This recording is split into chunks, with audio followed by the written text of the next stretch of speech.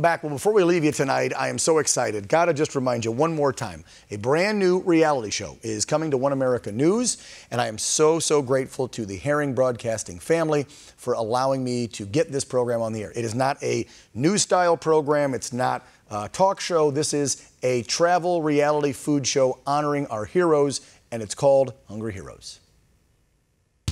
A brand new reality show is coming to OAN this August, featuring Real America host Dan Ball. Each episode features Dan combining his love of riding the open roads, his passion for food, and his commitment to honoring heroes.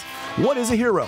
To me, it's an individual who puts service before self, a person who dedicates their life to helping others. Heroes come in many forms: firefighters, police officers, first responders, and our brave troops.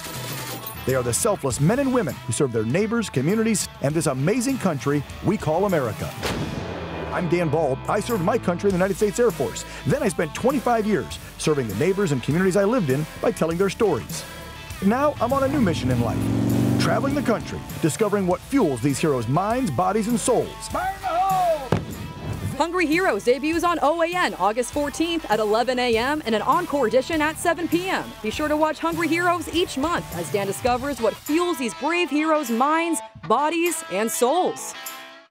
So excited for that, and as I said right before you saw that quick clip of what the show looks like, there is another person I have to thank besides the Herring family here at OAN. We had a title sponsor sign on to help this program actually come to reality. No pun intended.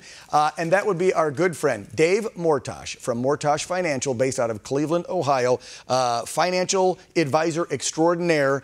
And I want to welcome Dave to the program and give him a big thank you before we say goodbye tonight. I know, Dave, you're excited to see the premiere tomorrow here on OAN. Tell the folks, though, why when you and I started discussing this project months ago, you wanted to get involved and put your money where your mouth is.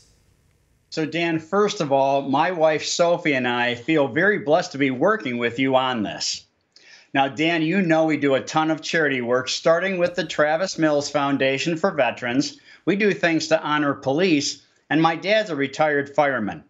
Now, on the business side of this, I happen to like the number one, so let's go over some number ones. So, first of all, Dan, it's an honor to be on your show because you are number one on OAN. Thanks, Dave. Now, Dan, I had a little birdie tell me the other day, and you know how smart those little birdies are, that you are the number one show all time on OAN. We do okay. We do all right in the ratings. Yep, we do okay. Dan, and I think that's incredible. Thank you. You've only been for about a year. Yeah, now, you're this month.